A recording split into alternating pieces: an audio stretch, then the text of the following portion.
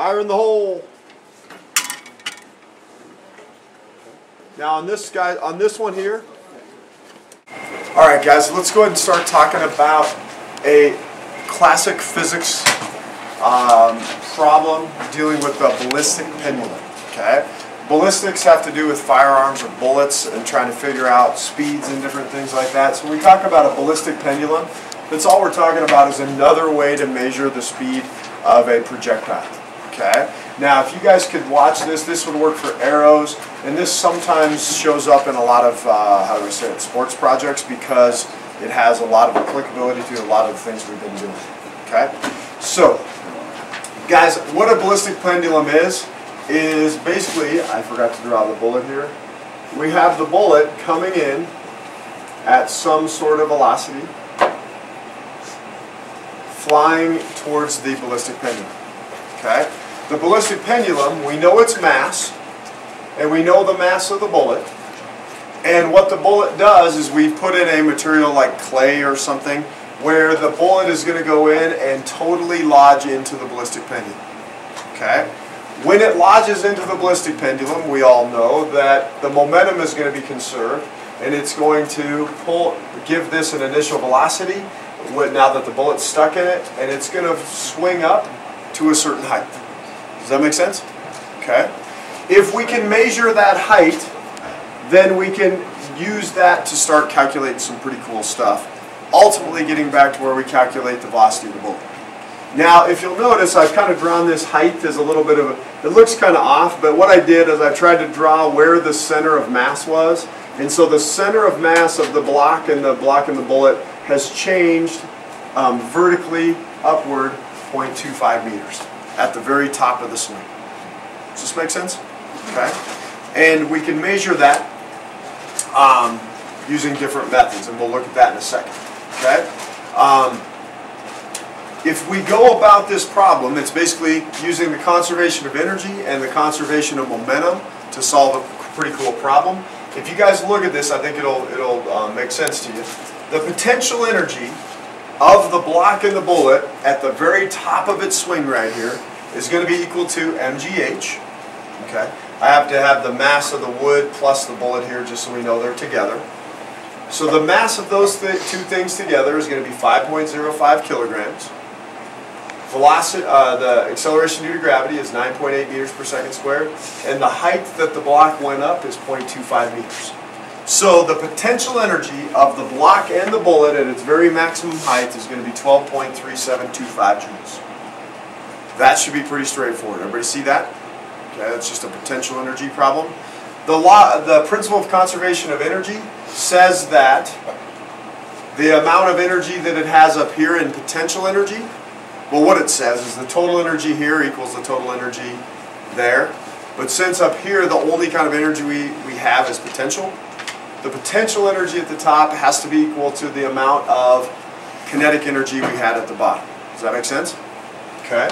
So, potential energy top, kinetic energy bottom.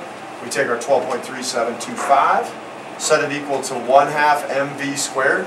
Now you'll notice I put in the wood plus the block and the wood plus the block because we're talking about this system right here that's stuck together now. And I can then plug in our mass, 5.05, and solve for the velocity of the wood plus the block initially right here when the bullet hit it and it started its path upward. Does that make sense? Okay. So we are using the principle of conservation of energy to figure out how fast the block would be moving the instant that the bullet hit it and it started to move up. Okay. Once we know that, we can then come over here to the principle of conservation of momentum, and we can utilize the fact that we know the momentum before the collision is going to equal the momentum after. And if we look at it, guys, before the collision, we have a bullet flying in and a wood block sitting there. So you'll notice I have the mass of the bullet times the velocity of the bullet, and then the mass of the wood times the velocity of the wood. But since the wood is stationary, its velocity is 0, which basically makes that term go away. Okay. Now we did an example of this before where we threw something at the person sitting on the cart and they stuck together. After the collision, since they're stuck together in an inelastic collision, we're going to take the mass of the combined two things times the velocity of the combined two things.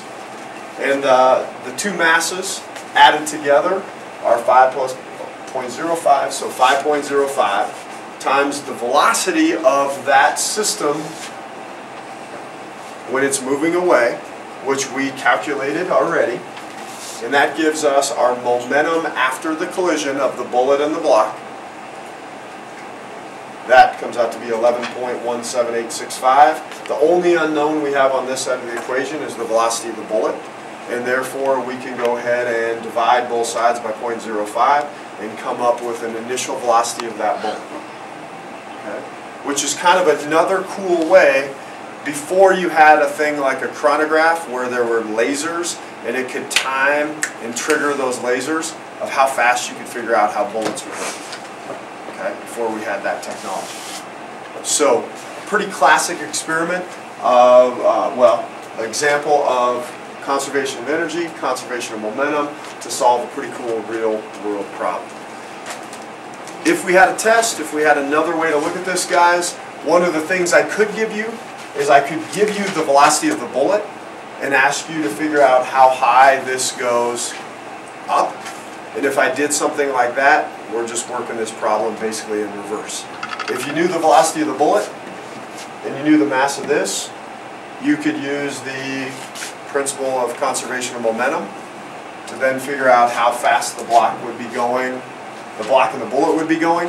If you know how fast they're going, you know how much kinetic energy they have, and if you know how much kinetic energy they have, you should be able to figure out how high they would go and just work the problem backwards.